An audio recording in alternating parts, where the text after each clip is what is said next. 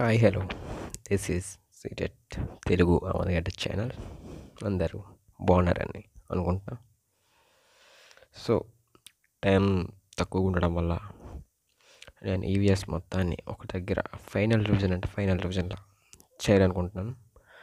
So ఇప్పుడు మనం ఈవీఎస్లో final revision అంటే మొత్తం అంతా ఒక టాపిక్, మొత్తం ఈవీఎస్ మొత్తం ఒక దాంట్లో వచ్చేటట్టు ఇప్పుడు డిస్కస్ చేసుకుంటాం, ప్రతి బిట్ కవర్ అయ్యేటట్లు.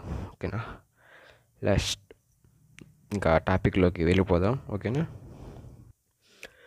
మొదటగా తీసుకుంటే కర్ణం మల్లీశ్వరి గారి గురించి ఫస్ట్ చెప్పుకుందాం. మన ఇచ్చిన సిలబస్లో ఆల్ ఎన్సీఆర్టీ బుక్స్లో కూడా మనకి కర్ణం మల్లీశ్వరి గారి గురించి ఇవ్వడం జరిగింది. ఓకేనా, కర్ణం మల్లీశ్వరి గారు ఎక్కడ జన్మించారంటే శ్రీకాకుళంలో జన్మించడం జరిగింది. ఎక్కడ?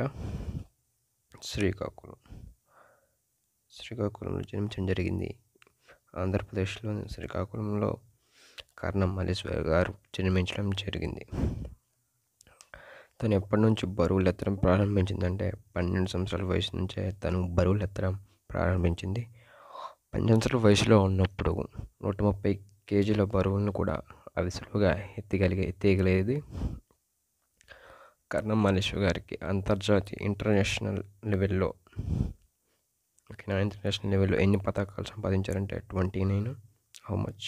29, 29 పతాకాలు రావడం జరిగింది. నెక్స్ట్ చూసుకుంటే కర్ణం మల్లీశ్వరి గారు జాతీయ ఛాంపియన్గా మనకి ఎన్నిసార్లు నిలిచిందంటే 52 కేజీల విభాగంలో వచ్చేసి 2 సార్లు గెలిచారు. నెక్స్ట్ వచ్చేసి 54 కేజీల విభాగంలో 7 సార్లు, మొత్తం ఇక్కడ 2 టైమ్స్, ఇక్కడ 7 టైమ్స్. జాతీయ అంతా మన ఇండియాలో. ఓకేనా, నెక్స్ట్ ఇంటర్నేషనల్లో ఆవిడ చూసుకుంటే సెప్టెంబర్ 19, 2000 సెప్టెంబర్ 19, 2000 సిడ్నీ ఒలింపిక్స్లో, ఎక్కడంటే సిడ్నీ ఒలింపిక్స్లో, వేరంటే సిడ్నీ ఒలింపిక్స్లో. ఓకేనా, సిడ్నీ ఒలింపిక్స్లో కాంస్య పతాకం గెలుచుకోవడం జరిగింది. ఏ పతాకం? కాంస్య పతాకం, bronze medal. Okay, bronze medal. Sydney ఒలింపిక్స్లో బ్రాంజ్ మెడల్ గెలుచుకోవడం జరిగింది. She became the first woman athlete to win a medal in the Olympics. ఓకేనా, ఒలింపిక్స్లో పతాకం సాధించిన తొలి మహిళా అథ్లెట్ రికార్డ్ సృష్టించింది ఎవరంటే మన కర్ణం మల్లీశ్వరి గారు. ఓకే, కర్ణం మల్లీశ్వరి గారు. నెక్స్ట్ చూసుకుంటే పురస్కారాలు ఏమేమి వచ్చాయి కూడా తెలుసుకుంటే ఇంకా మీకు లింక్డ్ అప్ అన్నీ వచ్చేస్తాయి. అది పురస్కారాలు తీసుకుంటే 1995 to 96 అనమాట. ఏ పురస్కారం వచ్చిందంటే రాజీవ్ గాంధీ ఖేల్ రత్న పురస్కారం రావడం జరిగింది. 1995, 1996 సంవత్సరానికి గాను రాజీవ్ గాంధీ ఖేల్ రత్న అవార్డు అందుకోవడం జరిగింది. ఎవరు? మన కర్ణం మల్లీశ్వరి గారు. ఓకే, నెక్స్ట్ చూసుకుంటే 1999లో పద్మశ్రీ అవార్డు వచ్చింది. ఏ అవార్డు? పద్మశ్రీ అవార్డు వచ్చింది. నెక్స్ట్ ఇంకోటి ఎప్పుడంటే 1999లో పద్మశ్రీ అవార్డు. ఓకే, నెక్స్ట్ ఇంకొక అవార్డు ఎప్పుడు వచ్చింది? మళ్ళీ ఇంకొక అవార్డు కూడా ఉందండి, అది కూడా 1994లో ఏ అవార్డు వచ్చిందంటే అర్జున. 1994లో అర్జున అవార్డు వచ్చింది. 1999లో 1999లో పద్మశ్రీ అవార్డు. 1995 సంవత్సరానికి అయితే రాజీవ్ గాంధీ ఖేల్ రత్న అవార్డు రావడం జరిగింది. ఇది టోటల్గా ఈమె యొక్క. ఓకేనా, నెక్స్ట్ వచ్చేసి అబుదాబి కరెన్సీ ఇక్కడ మనకి ఇంపార్టెంట్ వచ్చేసి. నెక్స్ట్ వచ్చేసి కరెన్సీ ఆఫ్ అబుదాబి ఏంటంటే దిర్హం అంటారు. నెక్స్ట్ ఇక్కడ ఉండే ట్రీస్ ఏమంటే డేట్ ప్లామ్ ట్రీస్ అనేది ఉంటాయి. ఓకేనా, డేట్ ప్లామ్ ట్రీస్ అని ఉంటాయి. ఈ అబుదాబి అనేది దేని యొక్క రాజధాని అంటే యుఏఈ యొక్క రాజధాని. యుఏఈ యొక్క రాజధాని ఏదంటే అబుదాబి. ఓకే, ఇది ఒక ఎడారి ప్రాంతం అంటే డెజర్ట్ ఏరియా. ఇది ఒక డెజర్ట్ ఏరియా. ఓకే, ఇది ఒక డెజర్ట్ ఏరియా. ఇక్కడ అనేది పెట్రోల్ ఎక్కువ దొరుకుతుంది. ఓకేనా, ఇక్కడ పెట్రోల్ అనేది ఎక్కువ దొరుకుతుంది. మన ప్రపంచంలో 10వ వంతు నిల్వలు ఎక్కడున్నాయంటే ఈ యుఏఈ కంట్రీస్లోనే ఉండడం జరుగుతుంది. ఓకేనా, నెక్స్ట్ వచ్చేసి ఇక్కడ ఇంకొక ఇంపార్టెంట్ ఏంటంటే అత్యంత ఎత్తైన భవనం ఎక్కడ ఉందని చెప్పండి. ఇక్కడే అత్యంత ఎత్తైన భవనం ఎక్కడ ఉంది? ఇక్కడ ఉంది. దాని పేరు ఏంటంటే బుర్జ్ ఖలీఫా. ఏది? బుర్జ్ ఖలీఫా ఎక్కడ ఉందంటే దుబాయ్లో ఉండడం జరుగుతుంది. ఓకే, దీని యొక్క ఇంపార్టెన్స్ బిట్స్ ఇవి. నెక్స్ట్ వచ్చేసరికి ఇక్కడ చూడండి, చిట్టప్పన్ అనేది ఇప్పుడు మన ఫాదర్ ఉంటారు కదండి, మన ఫాదర్ యొక్క తమ్ముడు కానీ ఆరు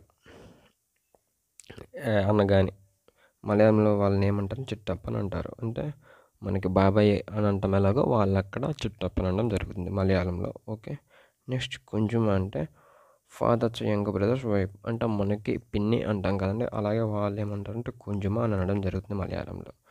ఈ రెండు కూడా ఇంపార్టెంటేనండి, ఇవి కూడా ఇచ్చేదానికి ఛాన్సెస్ ఉన్నాయి. ఓకే, నెక్స్ట్ వచ్చేసి కేరళలో మనకి ఏమేమి కనిపిస్తాయి, ఏమేమి దొరుకుతాయని చూస్తే కోకోనట్ దొరుకుతుంది, bananas and chalk fruit, పాపానట్ and పాపాయను, next బెటల్ నట్. ఓకేనా, బెటల్ నట్ ఇవి కేరళలో మనకి మెయిన్గా కనిపించే ఫ్రూట్స్ అన్నమాట. ఓకే, నెక్స్ట్ కేరళ గురించి తీసుకుంటే ఇంకొక ఇంపార్టెన్స్ ఉంది చూడండి. ఇక్కడ స్పైసెస్ అంటే సుగంధ ద్రవ్యాలు ఇక్కడ దొరుకుతాయి కానీ కేరళలో ఎక్కువ దొరుకుతాయి అంటే తేజ్పట్ట and కార్డమమస్ and black pepper. Okay, ఇది బ్లాక్ పేపర్ ఏం లేదు, ఏంటంటే యాలకులు, నల్ల మిరియాలు అనేవి ఇక్కడ మనం కేరళలో ఎక్కువ దొరుకుతాయి. నెక్స్ట్ వచ్చేసి గరం మసాలా. ఇది గరం మసాలా గురించి మనకి ఇచ్చారు, అది కూడా చూసుకుందాం. చూడండి, గరం మసాలా ఏంటంటే తయారు చేస్తారు అనేది ఇచ్చారు. Big క్యారడమ్, clove, next cumin seeds అంటే జీరా, కమిన్ సీడ్స్ జీరా అంటారు దాన్ని. Next చిన్నమోన్, next black pepper, dry ginger. అంటే ఏవి ఉన్నాయంటే యాలకులు, ఈ కెరడంని యాలకులు అంటారు. క్లవ్ అంటే లవంగం, కామన్ సీడ్స్ అంటే జీలకర్ర. ఏది? జీలకర్ర. ఓకే, కామన్ సీడ్స్ అంటే జీలకర్ర, దాన్ని జీరా అని కూడా అంటారు. నెక్స్ట్ వచ్చేసి సిన్నమోన్ అంటే ఏం లేదు, అది దాల్చిన చెక్క. ఇది సిన్నమోన్ అంటే దాల్చిన చెక్క. ఓకే, నెక్స్ట్ వచ్చేసి బ్లాక్ పేపర్ అంటే ఏం లేదు, అది నల్ల మిరియాలు. ఓకేనా, డ్రై జింజర్ అంటే పొడి అల్లం. వీటితో గరం మసాలాని తయారు చేయడం జరుగుతుంది. ఓకే, ఇక్కడ మనకి చూడండి, మన టెక్స్ట్ బుక్లో ఇచ్చారు. ఇది కూడా ఎవరంటే లెఫ్టినెంట్ కమాండర్ వహీదా ప్రిజం గారి గురించి ఇచ్చారు. లెఫ్టినెంట్ కమాండర్ వహీదా ప్రిజం గారు ఇచ్చారు. ఈమె తను ఏం పనిచేశారంటే ఆయన నేవీలో డాక్టర్గా పనిచేశారు. ఎవరు? లెఫ్టినెంట్ కమాండర్ వహీదా ప్రిజం గారు డాక్టర్గా ఇండియన్ నేవీలో పనిచేయడం జరిగింది. First women lead to పేరెడ్లో first women అంటే ఈమె వహీదా ప్రిజం. ఓకేనా, తను ఎక్కడి నుంచి వచ్చిందంటే జమ్మూ కాశ్మీర్ స్టేట్ అండి, రాజౌరి డిస్ట్రిక్ట్స్, తన్నమండి విలేజ్ వాళ్ళది. ఓకేనా, చూడండి total number of comments in parade. ఒక పేరెడ్లో కమెంట్స్ ఎంతమంది అంటే 36 మంది ఉంటారు. ఓకే, ఇక్కడ చూడండి కొన్ని మనకి ఇచ్చారు, అది కూడా ఈ పాయింట్స్ కూడా డిస్కస్ చేసుకున్నాం. టిబెటియన్ ఆల్సో కాల్డ్ బోటి, the language spoken in Ladakh. అంటే లడఖ్లో మాట్లాడే భాష ఉంటుంది కదండి. ఓకేనా, లడఖ్లో మాట్లాడే భాషని టిబెటియన్లో ఏమంటారంటే బోటి అని అంటారు. నడకలో మాట్లాడే భాషను టిబెటియన్లో బోటి అని కూడా పిలుస్తారంట. మదర్ ఇన్ బోటి లాంగ్వేజ్ అంటే తల్లిని బోటి లాంగ్వేజ్లో ఏమంటారంటే ఆమాలే అని అనడం జరుగుతుంది. ఏంది ఆమాలే అనడం జరుగుతుంది. ఫాదర్ని అయితే అబ్బాలే అనడం జరుగుతుంది. ఏంది అబ్బాలే అనడం జరుగుతుంది. ఓకేనా, ఇది ఒకటి ఇంపార్టెంట్. ఈ పాయింట్స్ కూడా కొద్దిగా నోట్ చేసుకోండి కూడా. ఓకేనా, నెక్స్ట్ వచ్చేసి మనం ఇలా ముందుకు వెళ్ళిపోదాం, పాయింట్లన్నీ డిస్కస్ చేసుకుంటూ ఫైనల్ రివిజన్ కాబట్టి. ఓకేనా, చూసుకుంటే యాంట్స్ గురించి, చీమల గురించి చూడండి. As the ants move they leave a smell on the ground. The other ants follow the smell to find the way. అంటే ఒక చీమ ముందు వెళ్తున్నప్పుడు నేలపైన ఇంకో చీమ దాన్ని ఫాలో అవడం కోసం ఈ చీమ అనేది ఇక్కడ స్మెల్ని, ఒక వాసన కలిగిన రసాయనాన్ని విడుదల చేయడం జరుగుతుంది. ఈ స్మెల్తో ఈ చీమ చూసి ఈ చీమను ఫాలో అవ్వడం జరుగుతుంది. ఓకేనా, మనకు తెలుసు ఇవి సోషల్ ఇన్సెక్ట్స్ అని అంటారు. వీటిని ఏమంటారు, చీమలను ఏమంటారు, సంఘజీవులు అని అంటారు కదా. సోషల్ ఇన్సెక్ట్స్ అంటే కలిసి ఉంటాయి. నెక్స్ట్ ఇక్కడ పని విభజన అనేది ఉంటుంది. ఇక్కడ రాణి చీమ అండ్ తెలుసు కదా రాణి చీమ. నెక్స్ట్ ఏవి కూలి చీమలని ఉండడం జరుగుతుంది. కూలి చీమలు వచ్చేసి మిగతా పనులన్నీ చేస్తూ ఉంటాయి. అదే రాణి చీమ అయితే ఓన్లీ గుడ్లు పెట్టడం మాత్రమే చేస్తూ ఉంటుంది. ఓకే, ఇది చీమల గురించి. నెక్స్ట్ వేరే ఇంకో టాపిక్కి వెళ్దాం. మనం ఆల్రెడీ ఇంతకుముందు కూడా బిట్ 2 సబ్జెక్ట్ అనే ఫైనల్ రివిజన్ అప్పుడు చెప్పుకున్నాం కూడా. అలా ఇప్పుడు కూడా ఎక్స్ప్లెయిన్ చేసుకుందాం. చూడండి, ఏ silk warm can find it female warm from many kilometres away by hair smell. అంటే సిల్క్ వామ్ అంటే ఏం లేదు, పట్టు పురుగు అండి. ఏంది పట్టు పురుగు. ఒక మగ పట్టు పురుగు ఉంటుంది కండి. మగ పట్టు పురుగు అనేది తన ఆడ పట్టు పురుగుని ఎట్లా గుర్తుపడుతుందంటే వాసన ద్వారా గుర్తుపట్టడం జరుగుతుంది. ఎంత దూరంలో ఉన్నా సరే తను ఎలా కనిపెడుతుందంటే వాసన ద్వారా కనిపెట్టడం జరుగుతుంది. అలాగే స్మెల్ ద్వారా కనిపెట్టేవి చూస్తే దోమలు కూడా మనల్ని స్మెల్ ద్వారానే కనిపెట్టడం జరుగుతుంది. ఫైండ్ చేస్తే మనం ఎక్కడ ఉన్నాం అనేది. ఇక్కడికి వచ్చేసి వీటి గురించి అంటే వాసన ద్వారా కనిపెట్టే వాటి గురించి మనకి కొన్ని పాయింట్లు ఇవ్వడం జరుగుతుంది. ఓకే, నెక్స్ట్ డాగ్స్ చూడండి. డాగ్స్ గురించి వచ్చారు. ఇవి కూడా వాసన ద్వారా కనిపెడతాయి కానీ తెలుసు, కానీ దొంగలు ఎక్కడ ఉన్నారు సరే. అలాగే వీటిని స్నైపర్ డాగ్స్గా యూజ్ చేస్తారు పోలీసులు అని తెలుసు, అది కూడా. నెక్స్ట్ వచ్చేసి ప్రతి డాగ్ అనేది ఓన్ ఏరియా అనేది ఉంటుంది. తన సరౌండింగ్స్లో ఓన్ ఏరియాని కలిగి ఉంటుంది ప్రతి డాగ్. అలాగే ఇంకొక డాగ్ తన ఏరియాకి వచ్చిందని ఆ డాగ్ ఎలా కనిపెడుతుందంటే స్మెల్ ఆఫ్ ఇట్స్ యూరైన్. అది స్మెల్ ద్వారా యూరైన్, ఇంకో డాగ్ వచ్చి యూరైన్ చేసినప్పుడు ఆ స్మెల్ చూసి ఆ ప్లేస్లో అంటే తను ఉండే ప్లేస్లో ఇంకొక డాగ్ వచ్చిందని ఆ డాగ్ కనిపెట్టడం జరుగుతుంది. ఓకే, నెక్స్ట్ బర్డ్స్ గురించి ఇచ్చారు మనకి. ఏ పాయింట్ చూడండి. Most of the birds have their eyes on either side of the head and there ice can focus on 2 different things at a time. అంటే చాలా పక్షులకి కళ్ళు అనేవి, ఇది తల అనుకుంటే ఇటు సైడ్ ఇటు సైడ్ ఉండడం జరుగుతుంది. కానీ అవి ఒకేసారి ఇటువైపు చూడగలవు, నెక్స్ట్ ఇటువైపు చూడగలవు. మనం అట్లా చూడడానికి అవ్వదు, మనకి తెలుసు కదండి. బర్డ్స్ అని ఒకేసారి కూడా 2 డిఫరెంట్ థింగ్స్ని ఒకేసారి చూడగలవు అనమాట. ఓకే, నెక్స్ట్ చూడండి మళ్ళీ బర్డ్స్ గురించి. ఇది కూడా when they look straight A head both there ice focus on the same object. అంటే బర్డ్స్ అనేవి స్ట్రైట్గా చూసినప్పుడు ఒకే వస్తువు పైన కానీ ఒకే ఆబ్జెక్ట్ పైన దృష్టి పెట్టడం జరుగుతుంది. Focus on the same object. ఒకే దానిపైన 2 కళ్ళు కూడా ఫోకస్ పెడతాయి. ఓకేనా, దృష్టి పెడతాయి. ఓకేనా, నెక్స్ట్ చూడండి. In most of the birds eyes are fixed and కెనాంట్ move. That's why birds have to turn their head to see around. అంటే చాలా పక్షులు అనేవి వాటి తలని అంటే వాటి కళ్ళని చుట్టూ తిప్పలేవండి. వాటి కళ్ళు అనేవి ఒక స్థిరంగా ఉండిపోతాయి అనమాట, ఫిక్స్డ్ అనమాట. మనకి కళ్ళు ఎలా తిరుగుతాయి అరౌండ్ మీద తిప్పమని తిప్పుతారు, ఓకేనా. అవి ఆ పక్షులు అనేవి ఇప్పుడు సైడ్కి చూడాలనుకుంటే తల మొత్తం ఇట్లా రొటేట్ చేయాల్సి వస్తుంది. అందుకే పక్షులు అనేవి తల మొత్తం తిప్పుకుంటూ చుట్టుపక్కల రౌండ్గా చూడటం జరుగుతుంది, ఓకేనా.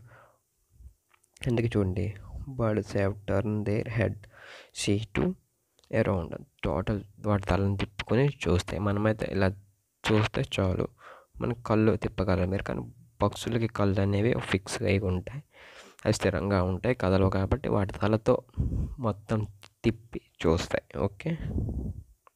నెక్స్ట్ ఇక్కడ కూడా మనం కొన్ని పక్షుల గురించి చూడండి.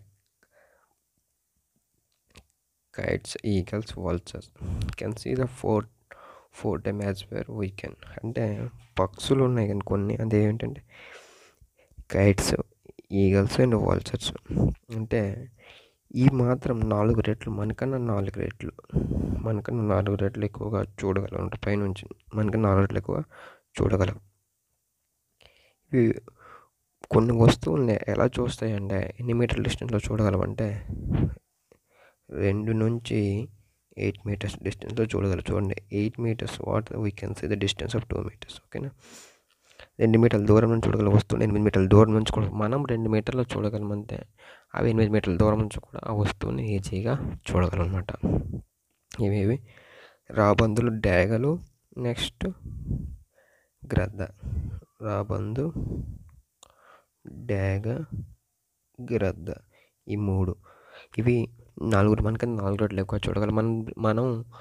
మనం వచ్చేసి 2 మీటర్ల దూరం నుంచి చూసే వస్తువుని 8 మీటర్ల దూరం నుంచి కూడా ఈజీగా చూడగలం, 8 మీటర్ డిస్టెన్స్లో చూడగలం అవి, ఓకే. ఇక్కడ మనకి ఇక్కడ కూడా చూడండి, animals cannot see as many colours as why can. It is believed that animals that are awake in the day time can see some colours. అంటే ఏం లేదు, కొన్ని ఎనిమల్స్ అనేవి డే టైంలో ఉంటాయి కదండి, డే టైంలో మేల్కొని కొన్ని రకాల కలర్స్ని చూడలేవండి. వాటికి కొన్ని కలర్స్ మాత్రం ఐడెంటిఫై చేయగలవు, మిగతా కలర్స్ని ఐడెంటిఫై చేయలేవు, ఓకేనా. నెక్స్ట్ చూడండి, నైట్ టైం మేల్కొని జంతువులు అనేవి కేవలం బ్లాక్ అండ్ వైట్ కలర్ని మాత్రమే ఐడెంటిఫై చేయగలవు. అది బ్లాక్ అండ్ వైట్లో మాత్రం వాటికి కనిపించడం జరుగుతుంది. అందులో మనం చూసుకుంటే గుడ్ల గూబ, ఓకేనా. అందులో మనం చూసుకుంటే ఏంటి ఓవెల్ అంటారు కదా, దీన్నే ఓవెల్ అనడం జరుగుతుంది, గుడ్ల గూబ, ఓకేనా. మనకి చూసుకుంటే మళ్ళీ పక్షుల యొక్క చెవులు చూసారా, చిన్న రంధ్రాలు ఉంటాయి, ఏకలత కబ్బలు చిన్న రంధ్రాలు మాత్రమే ఉంటాయి. చెవులు మనకి బయటకు కనిపించవండి, పక్షులకి చిన్న రంధ్రాలలాగా ఉండడం జరుగుతుంది, ఓకే. నెక్స్ట్ ఇక్కడ మనకి ఇంకొక మెయిన్ పాయింట్స్ ఉన్నాయి చూడండి. Some birds and animals have different sound for different situations. అంటే ఏం లేదు, కొన్ని జంతువులు కానీ కొన్ని పక్షులు కానీ వాటికి కొన్ని శబ్దాలు చేస్తాయి. ఎప్పుడంటే మనం కూడా అప్పుడప్పుడు మనకి ఏదైనా భయం అనిపిస్తే అరుస్తుంటాం కదండి, సంతోషం వస్తే అరుస్తుంటాం. అలాగే పక్షులు కూడా వాటికి డేంజర్ అని అనిపించినా, అదే ఆపద ఏమైనా అనిపించినా, లేదంటే హ్యాపీనెస్ అండి, ఇంకా హ్యాపీనెస్ అంటే సంతోషంగానే వచ్చినా అవి కొన్ని రకాల డిఫరెంట్ సౌండ్స్ అనేది చేయడం జరుగుతుంది. మనకి ఎగ్జాంపుల్ తీసుకుంటే longer and tiger and leopard. అంటే ఏం లేదు, లాంగూర్ అని తెలుసు కదండి, ఇదిగోండి లాంగూర్ అంటే ఇది ఒక రకమైన మంకీలానే ఉంటుంది. టైగర్ అంటే పులి, నెక్స్ట్ లియోపార్డ్ అంటే చిరుత పులి. డిఫరెంట్ సౌండ్ చేస్తూ ఉంటాయండి ఆపద వచ్చినప్పుడు కానీ, నెక్స్ట్ సంతోషం ఆ బాధ ఏదైనా కలిగినప్పుడు డిఫరెంట్ సౌండ్స్ లైక్ మనలాగే వాటికి కూడా ఫీలింగ్స్ అనేవి ఉండడం జరుగుతుంది. నెక్స్ట్ ఇంకో పాయింట్ చూద్దాం. Some animals start behaving in different way when N earthquake from Storm is about to come. అంటే ఇదేం లేదు చూడండి, ఇవి చూస్తే మీకు కొన్ని జంతువులు వేరే విధంగా ప్రవర్తిస్తుంటాయి, ఓకేనా, డిఫరెంట్ వే. అంటే ఏదైనా ఎర్త్క్వేక్ ఆర్ స్టార్మ్ అంటే భూకంపం కానీ తుఫాన్. స్టార్మ్ అంటే తుఫాన్ అండి, ఎర్త్క్వేక్ అంటే భూకంపం కానీ నెక్స్ట్ తుఫాన్లు కానీ ఏమైనా వచ్చినప్పుడు కొన్ని జంతువులు డిఫరెంట్గా ప్రవర్తించడం జరుగుతుంది, ఓకేనా. దాని గురించి కూడా నెక్స్ట్ ఇంకొక పాయింట్ ఉంది, దాని గురించి పూర్తి ఎక్స్ప్లెనేషన్ చేసుకుందాం, ఓకే.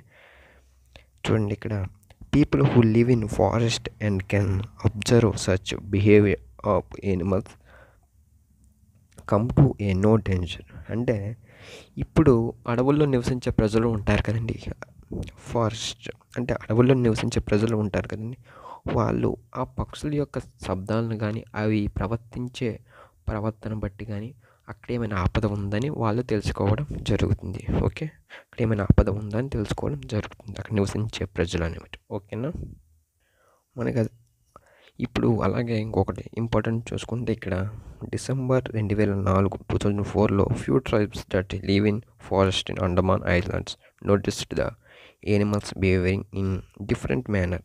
అంటే డిసెంబర్ 2004లో చూసుకుంటే అండమాన్ ఐలాండ్స్లో కొంతమంది ప్రజలు నివసించేవారు. అక్కడ ఉండే ఆదిమానవులు ట్రైబల్ పీపుల్స్ ఉంటారు కదండి, తెలుసు కదా. ఇక్కడ మనకి 2004లో అండమాన్ దీవుల్లో తుఫాన్ వచ్చింది, తెలుసు, సునామీ రావడం జరిగింది. సునామీ అక్కడ ఉండే ప్రజలు ఎలా వాళ్ళ ప్రాణాలు కాపాడుకున్నారంటే అక్కడ ఉండే యానిమల్స్ బిహేవియర్ బట్టి, అక్కడ యానిమల్స్ వింతగా ప్రవర్తించడం చూసి ఇక్కడ ఏదైనా ప్రమాదం ఏమైనా జరుగుతుందేమని వాళ్ళు వేరే ఐలాండ్స్కి వెళ్ళిపోయి వాళ్ళ ప్రాణాలను కాపాడుకోవడం జరిగింది. ఇది బిట్ అడిగేది ఇది. అంటే అండమాన్ ఐలాండ్స్లో సునామీ అనేది ఎప్పుడు వచ్చింది అని అడగడానికి ఒక ఆస్కారం ఉన్నది. ఓకేనా, నెక్స్ట్ చూడండి స్నేక్స్ గురించి. Snakes are deaf and they only feel vibrations on the ground. పాములకి చెవులు అనేది ఉండవు. నెక్స్ట్ చూసుకుంటే అవి శబ్దాన్ని వినలేవు. కేవలం ఎట్లా గుర్తిస్తాయి అంటే నేల యొక్క వైబ్రేషన్ నేల యొక్క ప్రకంపనాల ద్వారా మాత్రమే అవి మనం ఎక్కడ ఉన్నామని అవి గుర్తించడం జరుగుతుంది. ఓకే, ఇక్కడ మనకి స్లాత్ గురించి కొన్ని ఇచ్చారు. ఇంపార్టెంట్ పాయింట్ తీసుకుంటే స్లాత్ అనేది ఇది ఒక బద్ధకమైన లేజియెస్ట్ యానిమల్ అనమాట. ఇది డైలీ రోజులో 17 గంటలు నిద్రపోతూనే ఉంటుంది. అంటే 17 గంటల నిద్రలో ఉంటుంది. ఓకేనా, ఇది ఎన్ని సంవత్సరాలు బతుకుతుందంటే స్లాత్ 40 సంవత్సరాలు బతుకుతుంది. అబౌట్ 40 years, 40 సంవత్సరాలు బతుకుతుంది. తన జీవితకాలంలో తను ఏం తిని బతుకుతుందంటే చెట్టు యొక్క ఆకులను తిని బతకడం జరుగుతుంది. అలాగే తన జీవితకాలంలో ఎన్ని ట్రీస్ యొక్క ఆకులను తినగలదంటే 8 trees, 8 చెట్ల ఆకులను తిని బతకగలదు. 8 trees యొక్క చెట్ల ఆకుల్ని తిని ఉంటుందన్నమాట తన జీవితకాలంలో. ఏంటంటే 8.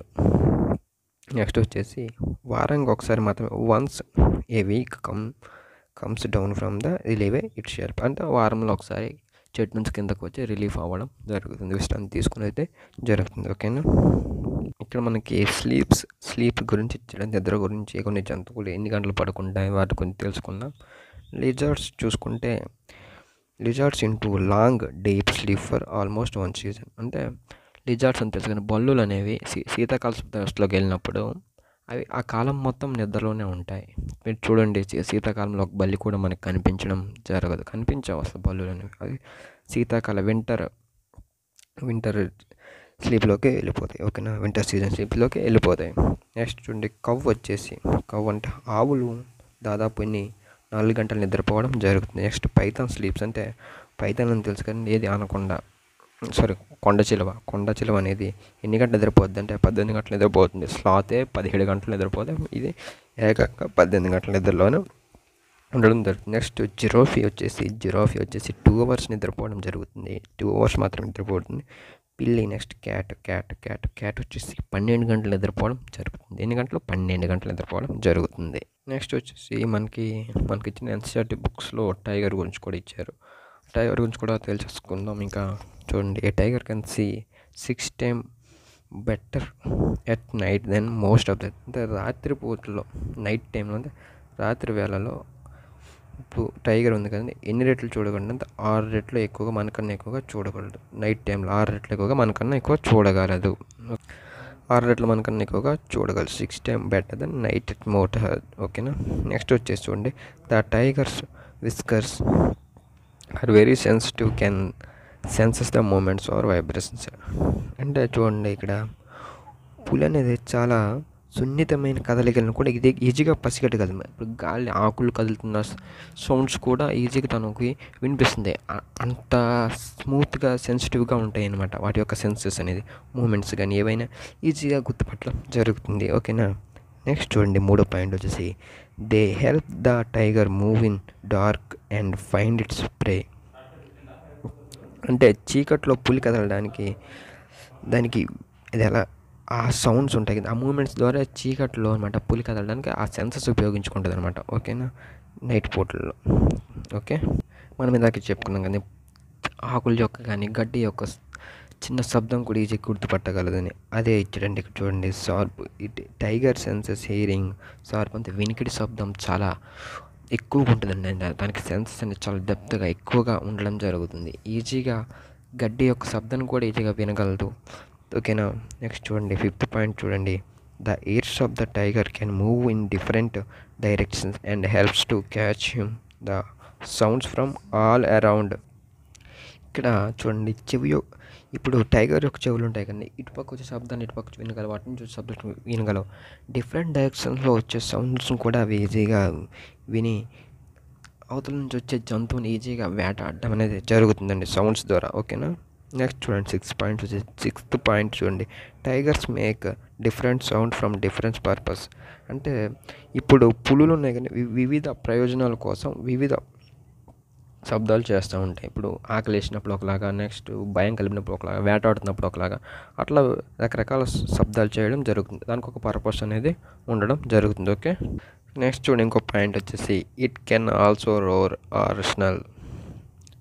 It roar can be heard up to 3 kilometres అవే. అంటే ఏం లేదు, ఇప్పుడు ఉంటుంది కండి, పులికి గర్జిస్తే 3 కిలోమీటర్ల దూరంలో కూడా మనకి వినిపించడం జరుగుతుంది. ఓకేనా, దాని గర్జన అనేది 3 కిలోమీటర్స్ దూరంలో ఉన్నప్పుడు కూడా మనకి వినిపించడం అనేది జరగడం వింటాం మనం కూడా. ఓకేనా, ఇక్కడ పులి గురించి చూడండి, మనకన్నా నైట్ టైం అనేది 6 రెట్లు ఎక్కువగా చూస్తుంది.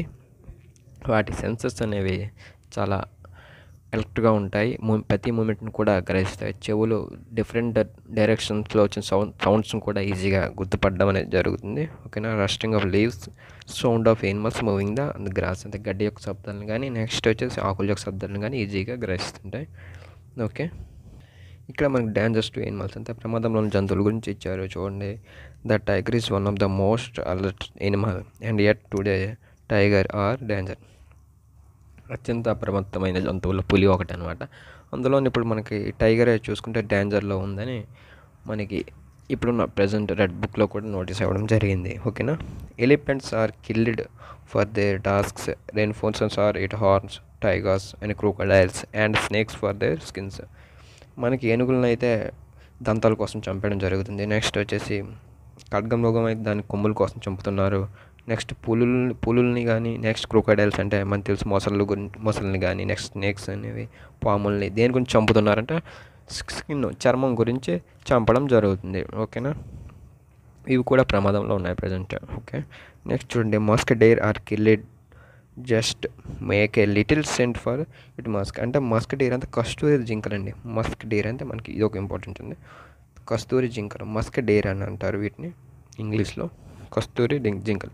ఇవి దేని గురించి చంపుతున్నారంటే సుగంధ ద్రవ్యాలు అనేది మనకి ఇప్పుడు సెంట్లో వీటి తయారు చేస్తారు కానీ దానిలో ఉపయోగించడం కోసం ఈ మస్క్ డేర్స్ని చంపేస్తున్నారండి ఎక్కువగా. ఓకేనా, ఇప్పుడు మనం వాడతాం ఫాగ్ ఎక్సెట్రా వాటిల్లో యూజ్ చేయడం కోసం ఈ మస్క్ డేర్స్, ఈ కస్తూరి జింకల్ని చంపడం జరుగుతుంది. ఓకే, నెక్స్ట్ చూడండి, some forest areas are protected our government are these areas. అంటే ఇప్పుడు మన ప్రభుత్వం అనేది కొన్ని జంతువులు ఉన్నాయి కదండి, అవి అంతరించిపోతున్నాయని తెలిసి ఆ కొన్ని ఫారెస్ట్ ఏరియాలు అడవుల్లో ప్రొటెక్ట్ చేయడం జరుగుతుంది. అంటే ఇప్పుడు నేషనల్ పార్క్స్ అనేవి ఏర్పాటు చేయడం జరిగింది. అందులో మనకి మెయిన్లీ ఇంపార్టెన్స్ వచ్చేసి జిమ్ కార్బెట్ నేషనల్ పార్క్ అండి. జిమ్ కార్బెట్ నేషనల్ పార్క్ ఇది ఎక్కడ ఉంది అంటే ఉత్తరాఖండ్లో ఉందండి. నెక్స్ట్ ఇంకోటి వచ్చేసి గానా అండి, గానా నేషనల్ పార్క్ ఇది ఎక్కడ ఉందంటే భరత్పూర్ డిస్ట్రిక్ట్ రాజస్థాన్లో ఉండడం. ఈ రెండు మనకి టెక్స్ట్ బుక్లో ఇచ్చారండి. ఈ రెండు ఇంకున్నాయి కానీ టెక్స్ట్ బుక్లో మనకి ఇచ్చారు, ఇవి ఇంపార్టెంట్ అండి. నెక్స్ట్ చూడండి, these areas are no body can hunt animals are destroy the jungle. ఈ ప్రదేశంలో ఎనిమల్ అనేది జంతువుని వేటాడడం కానీ, నెక్స్ట్ ఆ జంతువుని ఆ అడవిని కానీ పాడు చేయడం కానీ ఇక్కడ రెస్ట్రిక్ట్గా ఉంటుందండి. అయితే ఇక్కడ అనుమతించరండి. ఇన్ కేస్ కేరళ తీసుకురావడం కానీ పశువులను మేపడం కూడా ఇందులో అనుమతి ఉండదండి. ఓకేనా, ఇక్కడ మనకి ఏ స్నేక్ చార్మర్ స్టోరీ మనకి ఆల్రెడీ దీని గురించి కూడా అక్కడ ఎక్స్ప్లెయిన్ చేసుకున్నాం. దీనికి స్పెషల్గా ఇట్లా వీడియోని అప్లోడ్ చేసాం. అలాగే ఇక్కడ కూడా మనం ఇది ఫైనల్ రివిజన్ కాబట్టి ఫైనల్ రివిజన్ కూడా ఎక్స్ప్లెయిన్ చేసేసుకుందాం. సపేరస్ ఆర్ కాల్డ్ కెల్బియస్. అంటే సపేరస్ని కెల్బియస్ అని కూడా పిలుస్తారండి. ఓకేనా, సపేరస్ని ఏమని పిలుస్తారు, కెల్బియస్ అని పిలుస్తాడు. నాగగుంపన్ ఇది నాగగుంపన్ అనే వాళ్ళు చూసుకుంటే ఇది ఒక డిజైన్ అండి. నాగగుంపన్ అనేది ఈ నాగగుంపన్ అనే డిజైన్ అనేది దేంట్లో ఉపయోగిస్తారంటే ఎక్కువ చూసుకోండి రంగోలీ, నెక్స్ట్ ఎంబ్రాయిడరీలో ఉపయోగించడం జరుగుతుంది. ఇవి డెకరేషన్స్ కింద ఏ ప్రదేశాల్లో ఉపయోగిస్తారంటే Saurashtra and Gujarat and south India అని తెలుసుకోండి. Saurashtra and Gujarat and south India అంతా దక్షిణ భారతదేశంలో అలంకరణలో ఉపయోగించడం జరుగుతుంది. ఏదేంటి నాగగుంపన్ అనేది ఆ డిజైన్ దేంట్లో ఉపయోగిస్తారు ఎక్కువ రంగోలీ అండ్ ఎంబ్రాయిడరీలో. ఓకే, నెక్స్ట్ పాయింట్ చూడండి. The snake charmers recognised as snake by it's byte marks. అంటే స్నేక్ చార్మర్స్ అనే పాము కాటుని ఎలా గుర్తిస్తారంటే దాని యొక్క కాటు గుర్తులను బట్టి గుర్తిస్తారంటే దీన్ని బట్టి బైట్స్ అంటే ఘాటు గుర్తులు బట్టి. ఇప్పుడు ఒకటి కానీ 2 కానీ కాట్లు పడ్డాయంటే అది విషసర్పం, కానీ అది ఎక్కువ కాట్లు పడితే అది విషసర్పం కాదని గుర్తించడం జరుగుతుంది. ఓకేనా. The snake charmers collect make many medicines with the help of plants which they found in forest. అంటే స్నేక్ చార్మర్స్ చూసుకుంటే వాళ్ళు ఔషధాలను సేకరిస్తారు, తెలుసుకండి ఏంటి మెడిసిన్స్ సేకరిస్తారు. ఎక్కడ నుంచి ఫారెస్ట్ నుండే ప్లాంట్స్ అంటే అక్కడ ఉండే అక్కడ నుంచి వేర్ల నుంచి కానీ చెట్ల నుంచి కానీ సేకరించడం జరుగుతుంది స్నేక్ చార్మర్స్ అనమాట. ఓకేనా. Snakes are helpful for farmers as they eight rats in the fields, otherwise rats would eat the crops. అంటే ఇప్పుడు పాములు పొలాల్లో ఎలుకలను తింటాయి కాబట్టి రైతులకు సహాయపడతాయి. సో వీటిని ఏమంటారంటే ఇవి హెల్ప్ చేస్తుంది, రైతు మిత్రులు అని కూడా అంటారు దేన్ని, స్నేక్స్ని. ఓకేనా. మనకి ఇంకా చూడండి, మన ఇండియాలో వచ్చేసి పాయిజన్ స్నేక్స్ ఎన్నో ఉన్నాయంటే 4 రకాల పాయిజన్ స్నేక్స్ అనేవి ఉండడం జరుగుతుంది. ఒకటి కోబ్రా అంటే నాగపాము, కెమల్ క్రైట్ అండ్ రస్సుల్ వైఫర్ దాన్ని దుబోయియా అని కూడా అంటారు, సాస్ క్యారెడ్ వైఫర్ అంటే అఫై అని అంటారు దీన్ని. ఈ 4 రకాల పాములు అనేవి మన ఇండియాలో మోస్ట్ డేంజరస్ స్నేక్స్ అనమాట ఇవి. ఓకేనా. నెక్స్ట్ చూడండి, snakes has 2 hollow teeth. The poison enters the persons body through these ఫంక్స్. అంటే పాముకి 2 దంతాలు ఉంటాయి, 2 కూరలు ఉంటాయండి. విషసర్పానికి 2 కూరలు ఉంటాయి. కానీ ఆ కూరల ద్వారా అది కాటేసినప్పుడు మన బాడీలోకి అనేది విషం రావడం విషం అనేది ఎక్కడం జరుగుతుంది. ఓకేనా. నెక్స్ట్ చూడండి, 6th point. The medicine for the snake bite is made from the snakes poison and available the all government hospital. అంటే పాము కాటుకు మందు అనేది పాము విషం నుండే తయారు చేస్తారు. ఓకేనా. ప్రజెంట్ అయితే అన్ని గవర్నమెంట్ ఆసుపత్రుల్లో కూడా అవైలబుల్గా ఉంది. ఓకేనా. నెక్స్ట్ ఇంకోటి ఇంపార్టెంట్ పాయింట్ చూద్దాం. From tasting to digestion. ఓకేనా. చూడండి, hour stomach temperature is 30 centigrades. అంటే మన కడుపులో ఉష్ణోగ్రత ఎంత ఉంటుందంటే 30 degrees ఉండడం జరుగుతుంది. ఓకేనా.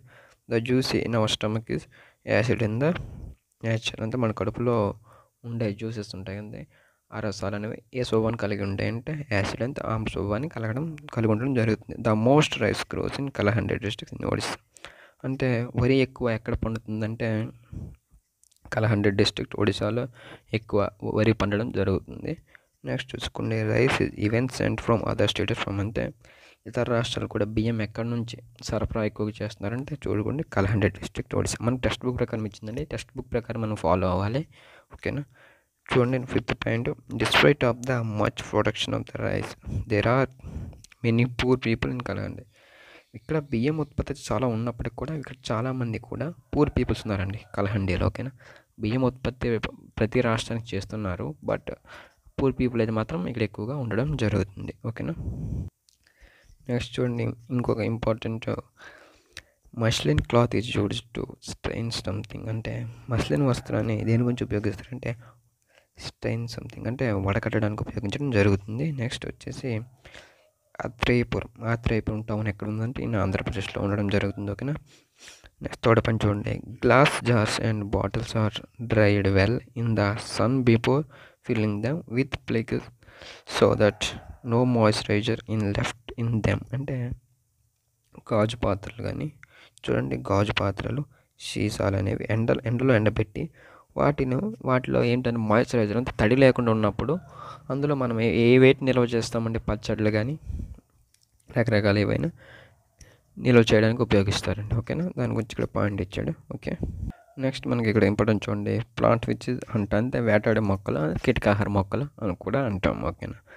There are some plants which trap the eat frogs అంటే కప్పలు తింటాయి. కొన్ని వచ్చేసి insects even the mice are ఎలుకల్ని కానీ నెక్స్ట్ వచ్చేసి కీటకాలను కానీ కప్పలను కానీ తినడం జరుగుతుంది. ఇటువంటివి చూడండి ఇక్కడ ఇచ్చాం కదా పిక్చర్. వీటిని ఏమంటారంటే కీటకాహార మొక్కలు అంటారు. ఓకేనా, వీటి పేరు చూస్తే పిక్చర్ ప్లాంట్ అని కూడా అంటారు. చూడండి ఇక్కడ ఏమంటారు, వీటిని పిక్చర్ ప్లాంట్ అని కూడా జరుగుతుంది. పిక్చర్ ప్లాంట్ అంటారు, లేదా నెపంతిస్ అంటారు. ఇవి మనకి ఎక్కడ ప్రజెంట్ అయితే ఉన్నాయంటే Australia, Indonesia, Meghalaya and India. ఓకేనా, picture plant like shape and the mouth covered by leap. అంటే పిక్చర్ ప్లాంట్ అనేది ఒక పూలా ఉంటుంది, పైన మౌత్ అనేది ఆకులతో కప్పబడి ఉంటుందండి. ఓకేనా, ఆకుతో కప్పబడి ఉంటుంది. అక్కడ ఫ్లవర్స్లా ఉంటుంది కానీ ఆ పిక్చర్ ప్లాంట్ అనేది ఒక సువాసనని కలిగి ఉంటుందండి. ఆ స్మెల్కి ఆకర్షించబడి అక్కడికి ఇప్పుడు చూడండి కీటకాలు అంటే ఇప్పుడు ఏవైనా ఉన్నాయి కానీ కీటకాలు కానీ కప్పలు కానీ ఏవైనా సరే ఆకర్షించబడతాయి ఆ స్మెల్కి వాసన పడడానికని వస్తాయి దగ్గరలోకి వచ్చి. ఆ పిక్చర్ ప్లాంట్ అనేది లోపలికి దూరినప్పుడు పైన ఉండే ఆకు అనేది క్లోజ్ చేయడం జరుగుతుంది. అప్పుడు అవి ఆ ట్రాప్లోకి పడతాయి, బయటికి రాలేవు. ఓకేనా, ఇలా అతను హంట్ చేయడం జరుగుతుంది. ప్రజెంట్ పిక్చర్ ప్లాంట్స్ ఎక్కడ ఉన్నాయండి, ఆస్ట్రేలియా అండ్ ఇండోనేషియా, మేఘాలయ ఎక్కడ మన ఇండియాలోనే ఉండడం జరుగుతుంది. ఓకేనా, పిక్చర్ ప్లాంట్స్ చూసుకుంటే ఇవి ఎందుకు కీటకాలని ఆహారంగా తీసుకుంటాయి అంటే వీటిలో మెయిన్గా నత్రజని లోపం అనేది ఉంటుంది. ఇది నత్రజని లోపం నైట్రైట్ అంటారు, నైట్రైట్. ఓకేనా, నైట్రైట్ అంటారు ఇంగ్లీష్లో. నత్రజని లోపం ఉంటుంది. ఇవి కీటకాల నుంచి ఆ నత్రజనిని పొందడం జరుగుతుంది. ఓకేనా, ఇవి కూడా ఫోటోసింథసిస్ని జరుపుతాయి, కిరణజన్య జరుపుతాయి. కానీ ఈ పోషకాల లోపం అంటే నత్రజని లోపం వల్ల ఆ కీటకాల నుంచి ఆ నత్రజనిని పొందడం జరుగుతుంది. మనకి బిట్ 2 రెండు విధాలుగా బోత్ అంతే, photosynthesis and which plant hunt by కూడా హంట్ అంటే కీటకాహార మొక్కలు అని అంటారు కానీ వాటి కింద కూడా అడగడానికి ఛాన్సెస్ ఉంది ఇది. ఓకే, మనకి ఇక్కడ ఇది ఫోటోసింథసిస్ జరుగుతుంది.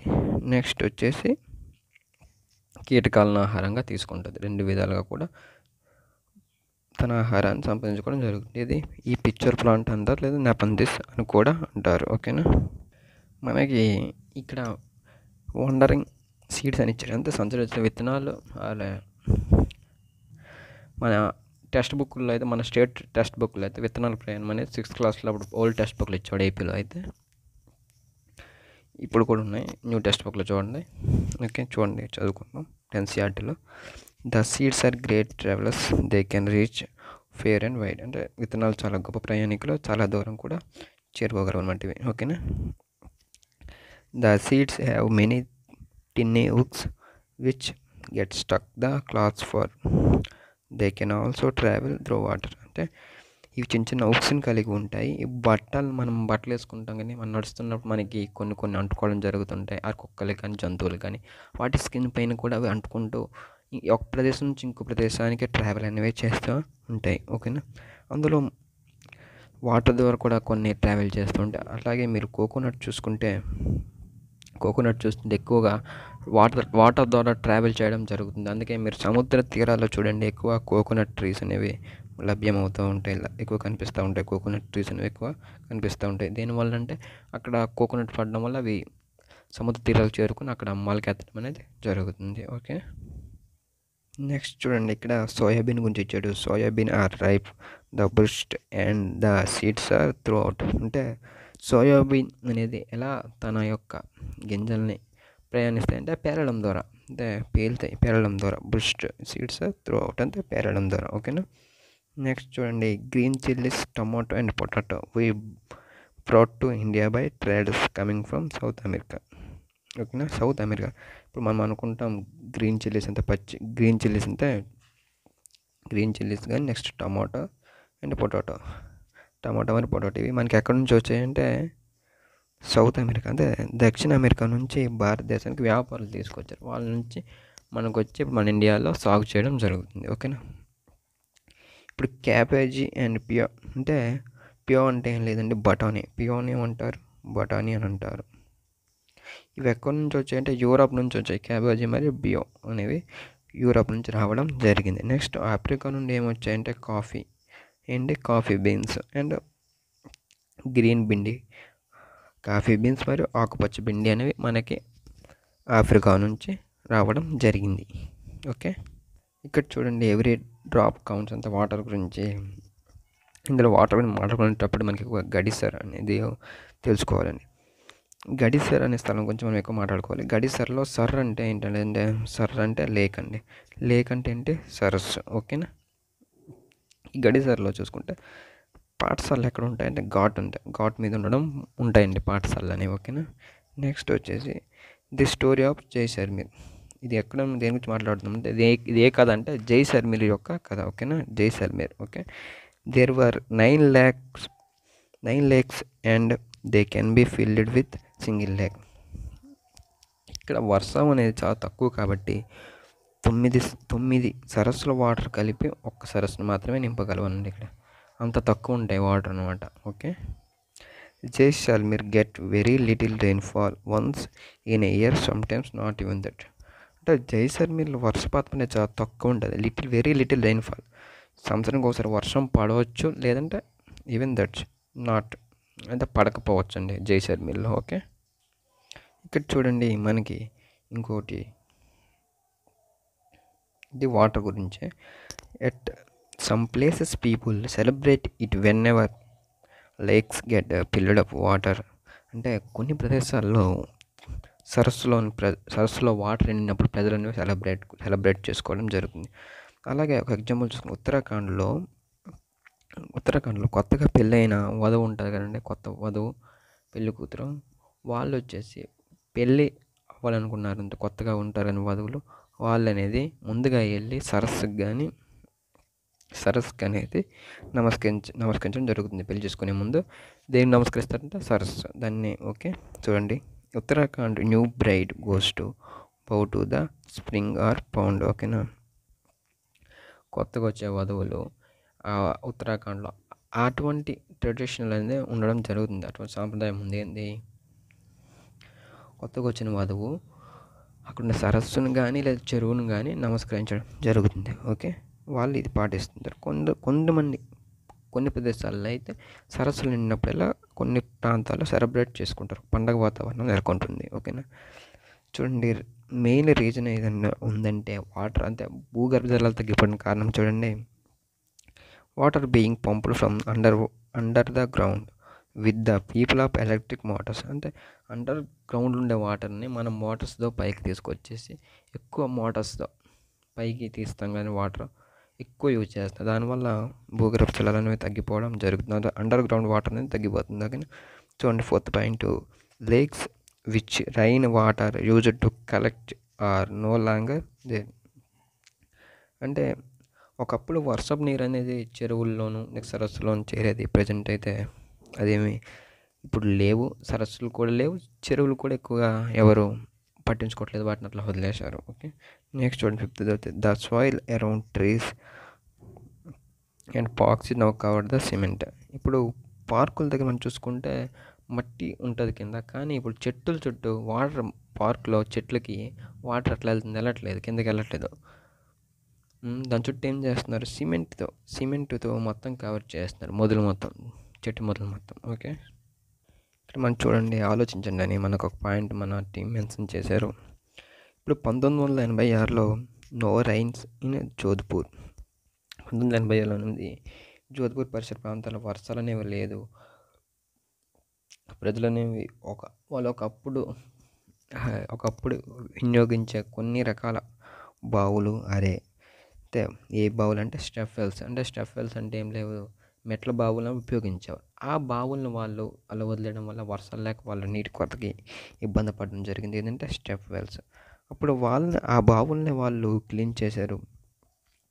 Clean the step wells and more than 200 trucks of garbage was taken the people out it. People are collected money. The trusty town got the water from the step well. A few years ago, it rained well, and again the step well was forgotten. అంటే చూడండి, వాళ్ళకి వర్షాలు లేనప్పుడు ఏం చేశారంటే step well అంటే వాళ్ళు ఇంతకుముందు నిర్మించుకున్న మెట్ల బావుల్ని మళ్ళీ వాళ్ళు బాగు చేయడం జరిగింది. అప్పుడు బాగు చేసిన ఎన్ని 200 ట్రక్స్ అంటే 200 పైగా ట్రక్కుల చేతన అక్కడ ఉండింది ఏంది మెట్ల బావి లోపల ఉన్న 200 పైగా ట్రక్కుల చేతని తీసి బయటకు తీశారు. వాటర్ అనేది మళ్ళీ అక్కడ ఉపయోగించి యూజ్ చేసుకున్నారు. తర్వాత కొన్ని సంవత్సరాలకు మళ్ళీ వాటర్ వచ్చేసరికి వాళ్ళు మళ్ళీ స్టెప్ వెల్ ఫర్గెట్నంతా మళ్ళీ మర్చిపోయారు అనమాట. మళ్ళీ అట్లానే వదిలేయడం జరిగింది. ఇది స్టెప్ వెల్ గురించి అప్పుడు 1986లో జరిగింది. ఎక్కడ జోధ్పూర్. దేని గురించి అంటే స్టెప్ వెల్ అదేంటి మట్ల బావి. ఓకేనా. మనకి చూడండి ఇక్కడ ఆల్బెరూని గారి గురించి ఇచ్చారు. ఆల్బెరూని గారు ఎక్కడి నుంచి వచ్చారంటే ఇతను ఉజ్బెకిస్తాన్ నుంచి రావడం జరిగింది. ఎక్కడి నుంచి వచ్చారు? ఆల్బెరూని ఉజ్బెకిస్తాన్ గురించి వచ్చారు. మెయిన్ గురించి తెలుసుకోవాలంటే అతను ఎక్కువగా ఏడ్ చేసి చూడండి they fill up few racks and join with చూడండి ఇక్కడ they file up few racks and join with iron rods to build చబ్రట్స్ raised platforms at all round lake. అంటే ఏం లేదు, ఎక్కువ రాళ్ళతో పోగు చేసిన ఇనుప కడ్డీలతో సరస్సు చుట్టూ చబుతారాలు చూడండి. చబుతారాస్ అంటే ఏం లేదు, ఎత్తైన వేదికలు, ఎత్తైన గట్లు. ఓకేనా. నిర్మించంటే ఈయన ఎక్కువ చెట్ల గురించి కాదు, చెరువుల గురించి చెప్పడం జరిగింది. ఓకే. ఆల్బెరూని గారు ఎప్పుడు చెప్పిన చెరువుల గురించి చెప్పడం. ఈయన యొక్క స్టాంప్ ఎప్పుడు వచ్చింది చూడండి 1973లో ఈయన ఒక స్టాంప్ అనేది రిలీజ్ చేశారు. స్టాంప్ కమ్అట్ 1973 1000 years ago ఈయన బర్త్. అంటే 1000 సంవత్సరాల తర్వాత ఆయన స్టాంప్ అనేది రావడం జరిగింది. ఇప్పుడు ఆయన పుట్టింది ఎప్పుడు ఈ 973లో పుడితే 1973లో స్టాంప్ అనేది రిలీజ్ అవ్వడం జరిగింది. ఓకే. ఆల్బెరూని గారు ఎక్కడి నుంచి వచ్చారు? ఉజ్బెకిస్తాన్ నుంచి రావడం జరిగింది. ఓకే. ఈ నోట్ ట్రావెలర్. ఓకే. మనకి ఇందులోనే కొన్ని ట్రావెలర్స్ గురించి కూడా తెలుసుకుందాం. చూడండి, ఉయత్ సంఘ్ అనేవారు ఎక్కడి నుంచి వచ్చారంటే ఉయత్ సంఘ్. ఓకేనా. ఎవరు? ఉయత్ సంఘ్ అనేవారు మనకి చైనా నుంచి రావడం జరిగింది.